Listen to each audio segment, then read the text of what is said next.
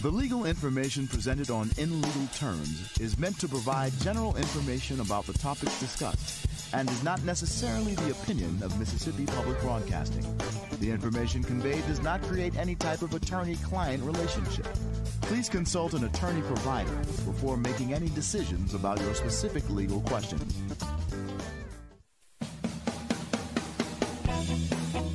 Welcome to In Legal Terms from MPB Think Radio. It's the show all about you and your rights. Our host is Professor Richard Gershon of the University of Mississippi School of Law. I'm Liz Gill. Hello, Professor Gershon. We are so glad to have you with us today. What's our topic? Who's our guest today? Today is Baskin Jones, Liz. Good morning. I'm glad to have Baskin Jones back on the show. He is a great guest. We're going to be talking about coming of age, at least legally. And Baskins, you've been on the show before. Could you tell us a little bit about your background and your area of practice? Sure thing. I'm a Mississippi born and raised attorney and grew up in the Delta, and then Jackson is my home now. My offices are here in Jackson, and my practice day to day is to helping those who are injured. So if it's a car wreck or if it's a medical malpractice type claim, these injury claims are complicated, and we guide people who've been injured through the claims process to make maximum recoveries from insurance companies. It's enjoyable, and I'm here in Jackson with my family of four, and we're happy to be here. You know, this is not in our talking points, but I got to ask this question. When you do a personal injury claim, when we're talking about age of majority, what if you've got a minor that's injured and, you've got, God forbid, a tiny child who can't make their own decisions about their legal representation? What happens in that case? Well, the default up until an individual is 21 in Mississippi is that the parent gets to make those decisions. And we've got a very good law that provides a lot of protections for minors in all sorts of different situations. There's a newer set of laws we call the GAP Act, and that means guard and protect. And so Mississippi, as far as its laws are concerned, has made it very clear that we want to protect the minor person all the way up until the point that they turn 21. All right, well, let's talk about that then. We hear that term minor and age of majority. And what exactly do those mean under the law, and are they consistent in terms of what they mean under the law? It's a mixed bag in Mississippi for certain topics.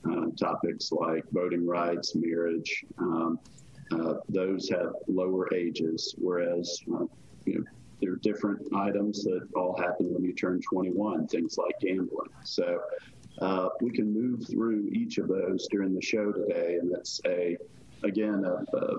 sometimes you need to look directly at the statute in order to know who can do what in Mississippi.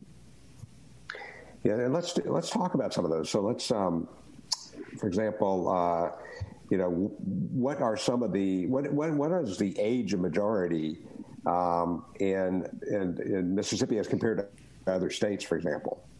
And we probably need to make that caveat at the beginning that we are talking about Mississippi specifically, but nationwide, the age of majority is typically 18 in all but 3 states: Nebraska, Alabama, and Mississippi. Nebraska and Alabama, the age of majority is 19, but the age of majority in Mississippi is 21. So that is different than everywhere else, but Mississippi sets 21 as the point that you are considered an adult. So we want to hear from all of our listeners. This show particularly is going to impact our Mississippi listeners, but for the things that an 18-year-old can do in Mississippi, then they pretty much can do everywhere else. This morning we're talking about turning 18. What can you do? What do you have to do? What can't you do? what should parents do when their kids are fixing to turn 18, or maybe they're going to be going off to college or going off from the home, but mama still thinks of it as their little baby? What can a parent do? We'd love for you to send us an email.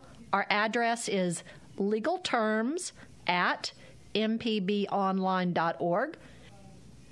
Well, this is so interesting because we have different ages in the country for a majority, and we have different ages within Mississippi for certain things. Beth, can you talk specifically about marriage? I mean, when can a person get married in Mississippi, and what are the rules about that?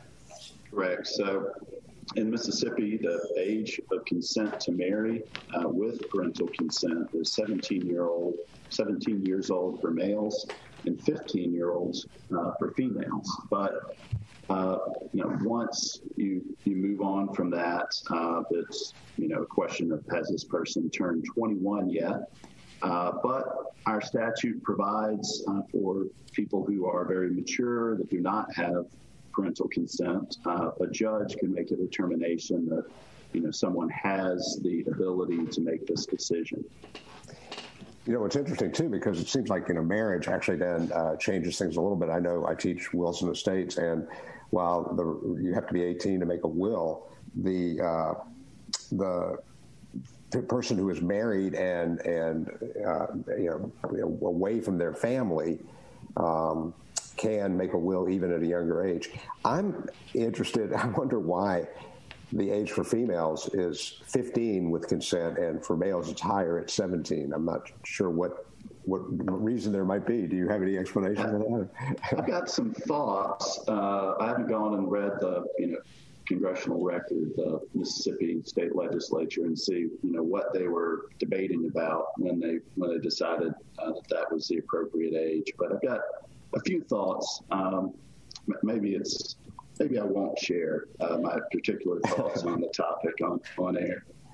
I think that's right. I probably should not as well. All right, so let's talk about some of the things that we take for granted, like drinking. Now the age is 21, and that's the age of majority. But are there things a child can do to act for themselves prior to 21?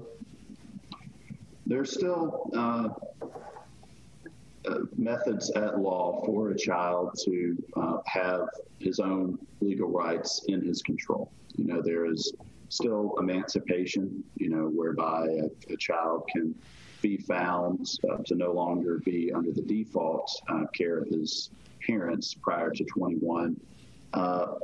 Mississippi has interesting statutes on what a 18-year-old can do with regard to contracts. So a 18-year-old in Mississippi can sign a contract and dispose of property and do other contractual things at the age of 18 rather than having to wait until they turn 21. Well, you mentioned contracting, and what exactly would that involve? I mean, an 18-year-old can sign a contract. Does that mean that they can be involved in selling land, for example? They can be, and specifically the statute talks about dealing with property by contract. The interesting parts of all this come that before you turn 18, if you sign a contract, it doesn't mean that the contract is null and void.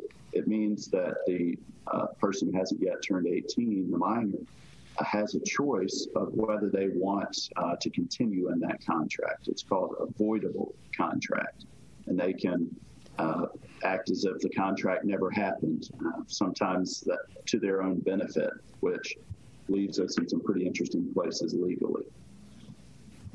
We have a call that's waiting. Let's go ahead and go to Sue in Beaumont. Sue, thanks for calling In Legal Terms today. What's your comment or question? Well, I've always considered it very unfair that a person who's 18 could be drafted into the military and sent off to be killed in some military front in some war or something, but yet they're still considered minors and can't buy or drink alcohol without breaking the law. Why are 18-year-olds considered minors in some cases and not minors in other cases, like where they can be drafted and sent off in the military? We tried it in our country. We really did. The same question came up right around the Vietnam War. And unfortunately, an 18-year-old with the ability to drink as much alcohol as they would like turned out not to be a good idea. We found that, the vehicular deaths in that period of time were much, much higher when 18-year-olds were given the ability to make that decision on their own. I understand it, and I tend to agree that, if we're asking these 18-year-olds to do certain things, shouldn't they be given all the rights afforded to everyone else?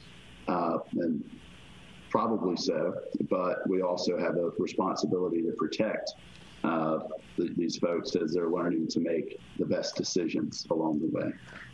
It's a little bit of a mixed bag, though, especially for universities. I know, we have fraternities on campus. We have people who, despite the law being 21, that we know do drink, and so they end up with criminal records, minor in possession and things like that are unfortunate because those things follow through on that person's record, often into job applications, things like that. So a lot of universities would just assume that drinking age be 18 so that it's legal and we're not trying to police something that's illegal, but really just trying to help them with education about use and abuse and give counseling.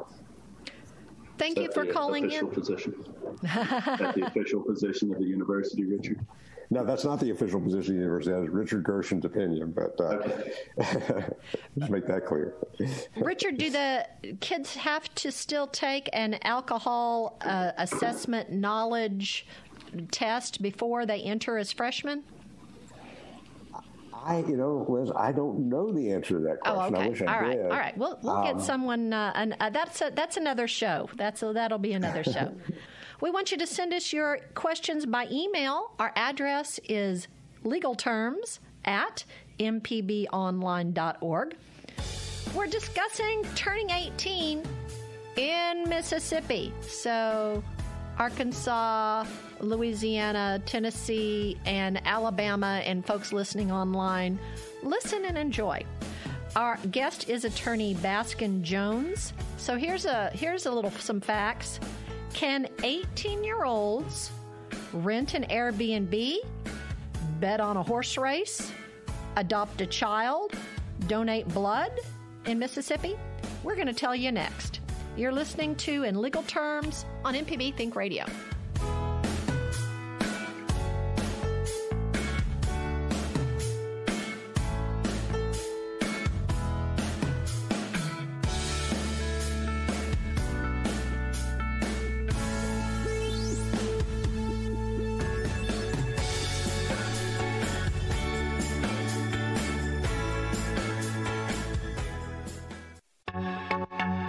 Hello, I'm Dr. Nancy Lottridge Anderson, president of New Perspectives, a fee-only financial advising firm and co-host of Money Talks. For over 10 years, Money Talks has been answering your personal financial questions and sharing knowledge about money management. Money Talks can be heard Tuesdays at 9 a.m. on MPB Think Radio. Podcasts can be found on our website, money.mpbonline.org, or on your smart device's podcasting platform.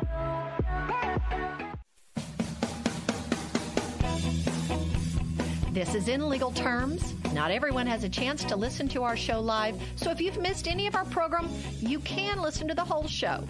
inlegalterms.mpbonline.org. It's also available on the MPB Public Media app, as are all our local shows. Our host is Professor Richard Gershen from the University of Mississippi School of Law. I'm Liz Gill. Okay, in Mississippi, you can rent an Airbnb at 18. You have to be 21 to bet on a horse race. And that's also the same age to adopt a child. But you only have to be 16 to donate blood. And I know that a lot of the blood drives have been extra low when we haven't been in school because of the pandemic. So just as a public service announcement. I know the blood banks are extremely low, and if you are over 16 and are medically able, please go and donate blood. This morning, we're talking about turning 18. What can you do? What should you do? With our guest attorney Baskin Jones. And if you want to know more about him, his firm's website is injuredinmississippi.com. And that's I-N, not just the letter N like he's a 15-year-old or something. Injuredinmississippi.com is the website for Baskin Jones's firm. We've got a couple of calls. Let's go ahead and go to Joe, who has called in from Oxford. Hi, Joe. Thanks for calling into In Legal Terms today. What's your comment or question? Hey, guys. Thank you very much for taking my call. I work in a restaurant, and I have a 19-year-old employee who talked about wanting to bartend, and I said, no, you got to be 21 to do that. And then he brought up this thing where apparently in Mississippi you can, quote, waive your minority and then bartend. And all of my Google Food found nothing, but I just went ahead and said, nah, it sounds kind of a little out there. I don't think that's real, but good luck. So is that a thing that exists is my question. Ooh, Baskin, Mississippi Section 67-3-54, our number 18 question about work in a bar and serve drinks. What did your research find out? Absolutely. I'm not sure I would have him behind the bar, but his ability to receive these orders to work in a bar or restaurant, bus tables, serve tables, stock shelves with alcohol. He can do that at 18. Now, probably not behind the bar, though. I got you. That's what I would just have him doing. I just have him serving and busing right now. Yeah, he wasn't the only person I've ever heard that from, so I was like, maybe it's a thing. It just kind of sounded like a load to me. We do have some interesting laws of things people can do prior to the age of 21 with parental consent or with in the household rather than at the restaurant. So, parents can make a determination of whether their child should have a sip of alcohol even before they turn 21. But if you're a business, I would steer clear. Thanks, Joe. We appreciate you calling in. Let's go next to Mobile and speak with Jennifer. Now, Jennifer, we're mostly talking about Mississippi laws, but we'd love to hear your comment or question. Yes, thank you for having me. I just really have a comment, and I know that you guys really can't do anything about it, but it's just a thought that I had while listening to the show and seeing how 21 is the age that you're an adult in Mississippi, yet a lot of minors go to jail after being tried as adults in the state of Mississippi, like 16-year-olds and 15-year-olds. And I just wanted to make a comment that that's kind of crazy, because if we look at it in terms of being an adult, 15, 16, you're definitely still a child. So I just wanted to comment on that, and also, just get people to kind of think about that. Thank you so much. I'll listen. Thank you, Jennifer. We appreciate you calling in, and this is when we remind folks to call or write your representatives and senators to let them know your opinion, because they're the ones that make our laws or appoint our judges, and to be an informed electorate. Thank you, Jennifer. We appreciate your call. And that actually was a great point, Liz, in terms of criminal justice reform. And I know we have organizations here in Mississippi that are working towards that end. So we really appreciate Jennifer's comments a lot. Baskin, I know we're talking about some of the laws, 21 and people working in bars, things like that. I was surprised, actually, that 18-year-olds can go to a bar. They can't drink in a bar, but they're allowed to actually go to a bar That was surprising to me. But what I was most surprised about is I drink non-alcoholic beer because it's a great way to rehydrate after a hot run. And I got carded. I'm 64 now, and I got carded. I had to give my birth date to get some alcohol-free beer. That was surprising to me that you can't buy that if you're under the age of 21. So the laws are interesting. But I mean, can we talk a little bit about some things that people could do for their child when their child turns 18? You know, if you're a parent, what kind of documents should we be thinking about when a child turns 18? Yeah, there's two that immediately come to mind. The first one being a healthcare proxy, or an agency form or medical power of attorney. All these are words for the same thing, that it's a document that makes it very clear who is responsible for the healthcare decisions of this person. And, especially if the person is not able in a moment to make a decision on their own. So these healthcare directives where you talk about it beforehand and determine the sorts of life-helping care that can be given. Those sorts of decisions are always better beforehand, so we recommend that parents go ahead and have these conversations. And the child has the ability to sign a contract after they turn 18, or to give some of these powers to someone else without court intervention. So that's one that would be very helpful. The second, especially if your child is going off to college, that might be helpful would be a HIPAA release. HIPAA at some point in a child's life terminates the parent's ability to be directly involved in getting their medical records or hearing from their doctors, and having that signed HIPAA release giving a parent the ability to request these documents would be very good. I'm going to post some forms of each of those for free on the website. I probably do need to go registered injured letter N Mississippi.com.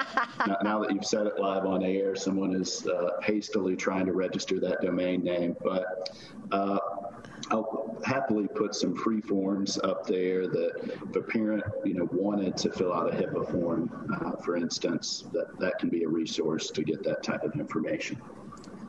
That's so great. And, really, those forms are easy to fill out. I give the state of Mississippi credit for creating forms that do a great job explaining what they are, and it really is a check-the-box kind of form. So everyone should have one. I actually make my wills and estates classes do one.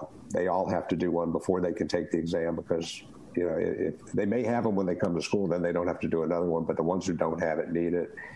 And so I'm real happy that you're going to post that information. That is great.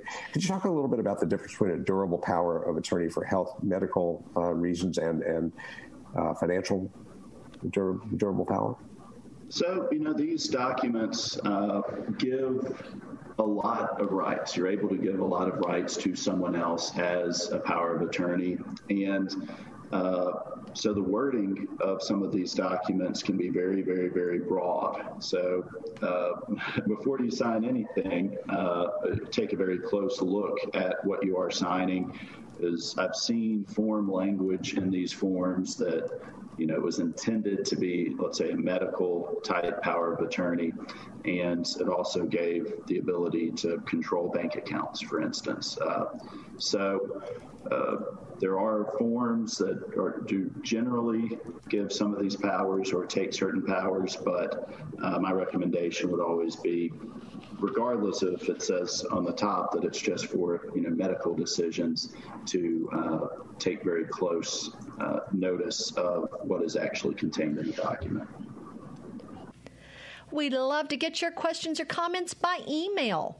The address is legalterms@mpbonline.org. We're talking with attorney Baskin Jones about what a parent might need to know about their kid turning 18. When you turn 18, can you drive a taxi, or could you work full-time in the school year? We're going to find out next. You're listening to In Legal Terms on MPB Think Radio.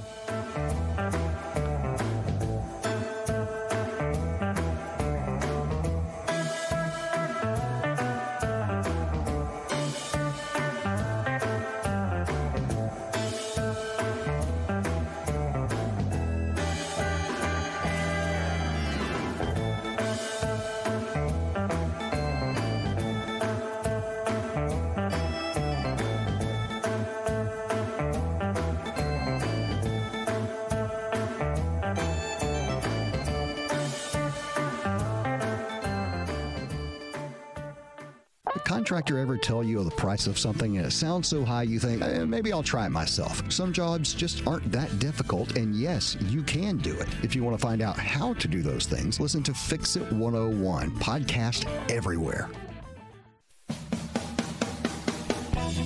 You're listening to In Legal Terms on MPB Think Radio. Professor Richard Gershon is our expert host. I'm Liz Gill. We do hope you'll subscribe to our podcast. So many different podcasting platforms out there. I happen to like Podcast Addict.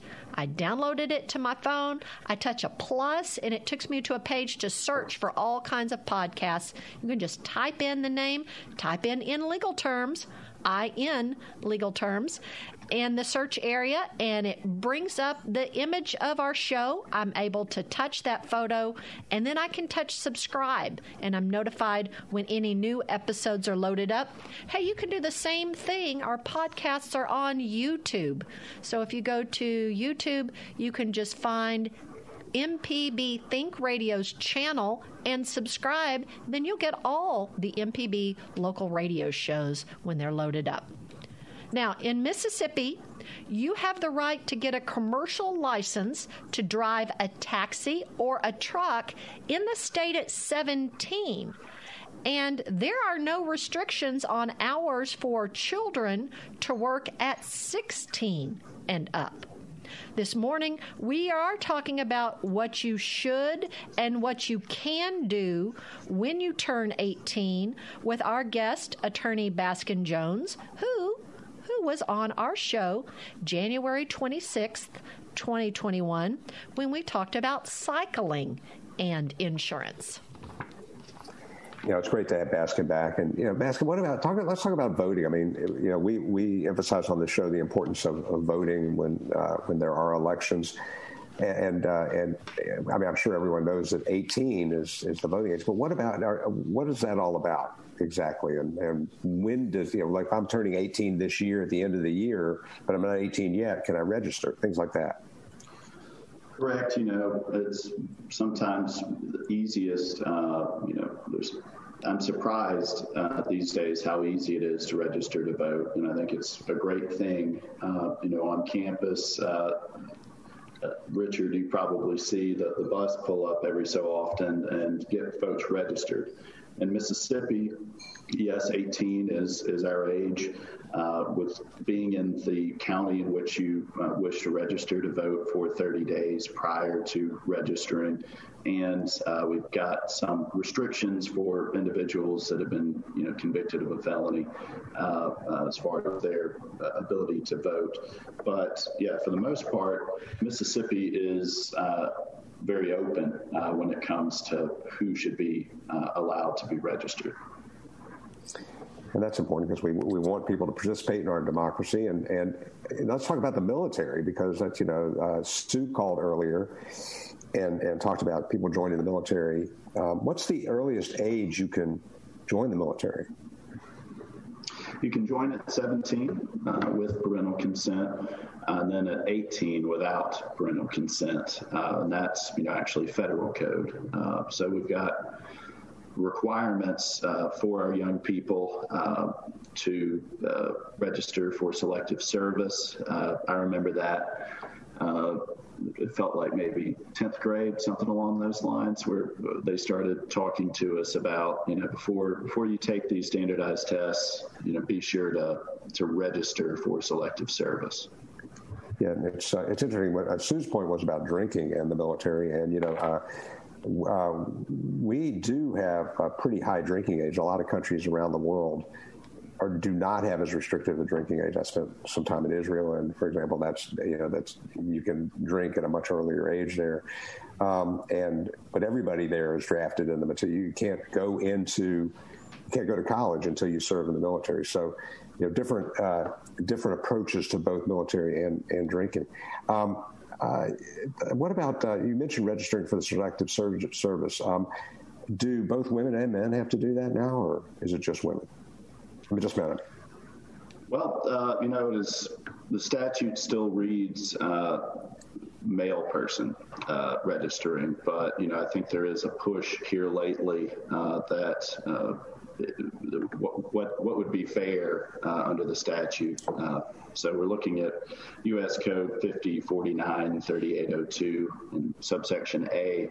The wording, to my knowledge, has not changed yet, but I have heard those discussions of who should be required to be registering in selective service. That'll be an interesting thing to follow. And, we just started a lottery here in Mississippi. A lot of states have had it for a while. But what's the age that someone can buy a lottery ticket? We're still operating at 21 years of age. You're right, it is relatively new, similar with sports betting in the state, that the laws in our state are changing. But there are still areas that 18 is the age as compared to 21. This one is still 21 years old. That's it. So, what would happen if I own let's say I own a place that sells, I'm a person who's authorized to sell lottery tickets, and I sell to a minor? Will I get in the same kind of trouble that I would get if I was selling a drink to a minor? Well, the statute says you would be fined not less than $100 for selling that lottery ticket. So, but that's just for the first offense. So if you were a habitual lottery ticket salesman to people under the age of 21, those fines could quickly start stacking up against you. Professor Gershon, you better be careful. You'll get carded when you go to buy your scratch-off ticket. Yeah, that's true. And I have to be totally honest about that. They asked my birth date. I think they had to put it in the system. It was at Kroger, and they were putting the information. They said, "Tell me your birth date," and I realized what they were doing. But I was also prohibited on a Sunday morning. I was trying to buy some non-alcoholic beer Sunday morning before 11. I didn't realize that they won't sell it to you prior to 11 because they're not allowed to sell alcoholic beverages prior to 11 on Sunday morning. I'm not sure what. Well, I don't know. I didn't understand all the laws. I really Blue laws are another topic we should have on In Legal Terms.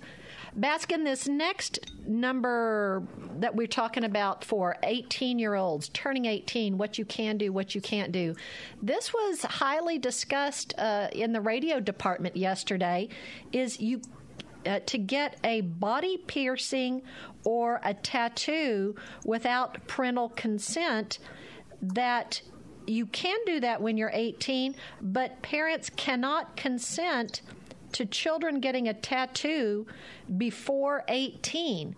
And I think if you looked at any high school basketball teams, I don't know that this law is one that's being enforced too much. Well, I've got 4 children, and if I, for whatever reason, decide that all 4 of these kids need to have matching tattoos, you can imagine the sort of uproar that might cause. So I'm typically okay. I do see it, playing out a lot differently. I'm not sure it is going to be authorized, licensed tattoo parlors that are doing these tattoos for people that would be under the age of 18. But it's an interesting topic. But I'm not sure I'd, be forcing children or, allowing children before the age of 18. That they do let you do the piercings. I don't know how many tiny babies I've seen with little girls that have had their ears pierced. And in fact, I was with a friend who is from India, and her grandchildren, her kids were born here and her grandchildren were born here, but they just couldn't figure out why the baby granddaughter hadn't had her ears pierced yet. So I guess that is not a double negative. Parents can give permission for body piercings. Well, Baskin, we talked about a little bit about signing a contract, and someone who is 18 can sign a contract. What about also, you have minors, you talked about how their parent or their guardian would have to work with you if they were in a personal injury suit. But what about signing a settlement agreement? How old do you have to be to sign a settlement agreement? So the statute is pretty clear that, dealing with your own property is allowable at 18 by contract. And the current reading of that is that 18-year-olds are able to settle their personal injury lawsuit by themselves. But there's a lot of benefit that can be had for an individual, for a minor who is hurt, to utilizing the protections we have in place for minors. So this GAP Act potentially provides some additional shielding for that minor where, if you've got a large injury, if you've been hurt very badly, and there's a limited amount of insurance available, we can protect what the minor is able to get and do so very effectively. So that's something we think about very closely, is trying to make sure our people, our clients, get the maximum recovery available. Let's talk about another area that people want to change their name, for example. At what age does someone have to be to have an official name change? So if an individual is attempting to change their own name, it is 21. Now, there are instances where, parental consent, you can motion the Chancery Court for a name change with everyone in agreement that the changing should happen. Sometimes these adoptions involve a name change as well for a minor. So the power is certainly there. There's a little more process involved if you do it prior to 21. And maybe you got someone who is, they can work at 16. There are no restrictions on working, and maybe they want to invest in stock and open a brokerage account. Can they do that? In Mississippi, the age is 21. There's folks out there doing pretty risky things on the stock market. So I'm not sure 18-year-olds taking their financial future into their hands.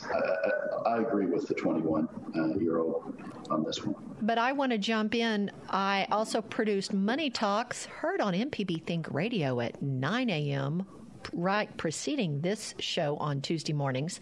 And we have talked about if you have a child who has earned income, they were a lifeguard, they babysat, they invented an app, whatever kind of earned income, then a parent could open a Roth IRA in that child's name and contribute the equal amount of money that the child earned and invest that so that it grows tax-free. And that is Liz Gill's financial advice, not a registered financial analyst. But if that is something that you're interested in, do check that out with your financial advisor. Absolutely, and that's a great point. You can also open a custodial account for a minor, and many states have a Gifts to Minors Act that you can do that. So there are ways around that, but I find it interesting that the 18-year-old can't make that decision themselves. But as Baskin said, maybe they take too much risk. But speaking of risk, what about slicing meat at a grocery store or at the deli counter? Right. So there are certain jobs in this world that are more hazardous than others. And I think, it came through the Industrial Revolution that we're very concerned about children doing dangerous jobs. But this is one that would be considered a hazardous occupation by the Secretary of Labor and is protected under child labor laws. So we keep those folks under the age of 21 in Mississippi, at least, from doing that sort of hazardous job. We can take your questions on our email account. The address is legalterms@mpbonline.org. We've got a few more rights and responsibilities to tell you about when you or a loved one turns 18. This is In Legal Terms on MPB Think Radio.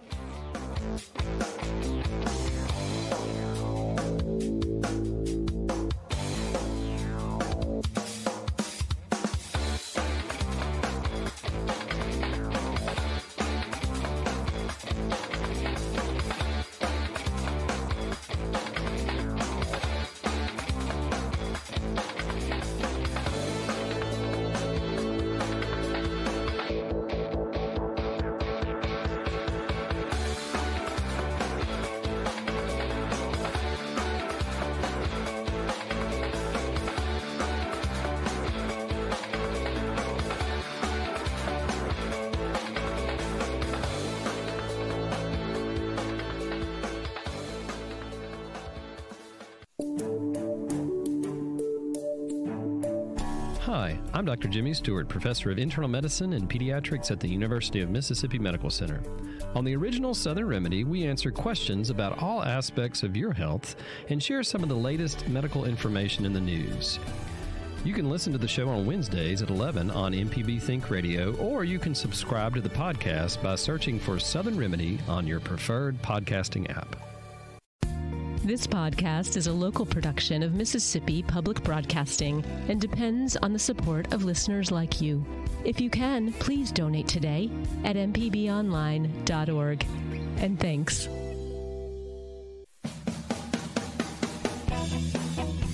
Thank you for being part of our show of In Legal Terms. If you have missed any of our program, you can listen to the whole show.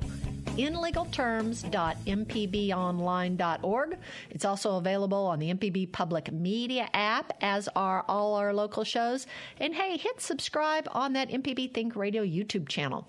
Our host is Professor Richard Gershon from the University of Mississippi School of Law. I'm Liz Gill.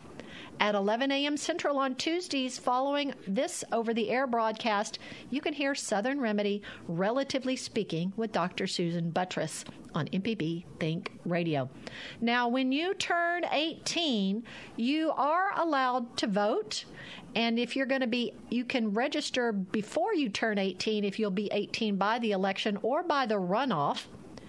When you turn 17, you can join the military with parental consent. It's 18 otherwise. And if you are a male, it is your duty to register with selected service at 18. We're talking with Attorney Baskin Jones about what you should, can, and can't do at 18. We've got a call. Let's go to Madison and check in with Jackie. Jackie, thanks for calling in to In Legal Terms today. What's your comment or question? Well, I have a question, but it doesn't have to do with 18-year-olds. It has to do with an 83-year-old sibling that I'm conservator for, and she has no will, and we have one other sister who lives in Texas who does nothing, no phone calls, no cards, nothing. I'm moving my sister to, I actually have moved her to North Carolina, so I'm having to go through the conservatorship all over again. But I was told by my attorney up there and friends that I should be compensated for the amount of time for 5 years now that I've been putting in. So I've been doing a log, and I'm going to present that to the judge before I move her from Mississippi. But what does one, I don't need the money, but it takes a lot of time from my own family and from my life, and I frankly resent the fact that my other sibling does nothing, and yet with no will, she will share, if there's anything left over, in anything, assets that my disabled sister has. So any suggestions? I looked online. It said 5% of the income for a year, and then I talked to an elder law attorney and said, no, that's way outdated. That's not what you do. Any suggestions? So we have provisions in our guardianship conservatorship statute for those doing the actual work of making the process work to have a rate. And it would not be limited by that percentage necessarily. Certainly, it'll be an hourly rate of some sort based on the time in your log. And, it would only be amounts that the guardianship is able to support from the proceeds that fall under the guardianship. So that's absolutely appropriate and provided for by our statutes. Okay. Well, I know it'll be different in North Carolina, but the North Carolina elder law attorney said I need to complete all of that here in Mississippi before I move her. But I don't need the money, but what I would want to do, and my sister's talked about having any assets that are left to go to education for her niece and nephews. And so I would put it in another account, and if she needs it, it would go to her, and if she doesn't need it, it would go as she wishes to an education fund, but she's not capable. It would be challenged if she tried to write a will, so I'm trying to find a way to be comfortable with what I'm doing, and I've logged as much time as I can, but I spend so much time dealing with my sister that it's not possible to calculate completely, and it's really a very, very exhausting process to go through. I would really tell people to think long and hard before doing it, but I had to do it to keep her off the highways driving. So anyway, so you're just saying consult the attorney and the judge and go with that. Right, and those, estate and will type decisions, you'll want, an attorney that has done several for people with conservatorships. There's some considerations in the state of how to make sure a will is going to be valid when you have somebody that is part of a conservatorship. So things like making sure the conservatorship is actually paying the fee for the attorney that prepares the will, making sure there's interaction between that attorney and your sister directly without your involvement. Those are things that go into the considerations of a valid will. Yeah, that's really not possible. She's schizophrenic, and the pandemic has kept her isolated, which has furthered the paranoia. And I mean, she was wonderful about a year and a half ago, and now it's really gone downhill terribly. So that's not possible anymore. So I'm just trying to make sure that I can cover whatever I need to. So just log as much of my own time, mileage, and things like that as I can, and go with it. Thank you. Whatever is appropriate based on the work you've been doing. Thank you, Jackie. I think as you grow as an adult, you learn how much you have to learn to help take care of your family. And I'm sure it's hard for Jackie. Thank you so much for calling in today. And we are just about out of time. Baskin, I may give you a call later, and maybe we will do just a little bonus podcast because we've got quite a few others. Let's do just do a couple more. What about jury duty? Jury duty. Our number 20. Number 20. Right. So in Mississippi Code 13.5-1, everyone over 21 years of age could be called. And usually that goes off of voter rolls in the county where you're currently living. So if you're on the voter rolls, you might very well get called up for jury duty. And another one that's also rife for, movies and things. Well, unfortunately, not. Anyway, number 22, to have sex legally with someone over 18. What is the statute say in Mississippi? It's complicated. We'll leave it at that. And here is our music. Thank you, Baskin Jones, attorney, for being on our show today. My pleasure. That's going to wrap us up for today's In Legal Terms. Thank you, Michelle McAdoo and Java Chapman and Jay White, for helping put this show on. For Professor Richard Gershon, who does host from the University of Mississippi School of Law, I'm Liz Gill. But hey, join us next Tuesday at 10 a.m. Central for In Legal Terms on MPB Think Radio.